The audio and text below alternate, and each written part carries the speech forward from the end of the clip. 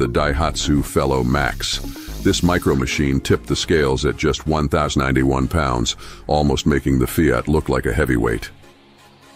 Born in 1966, the Fellow Max is a successor to the 1977 Max Core and was known in European markets as the 360.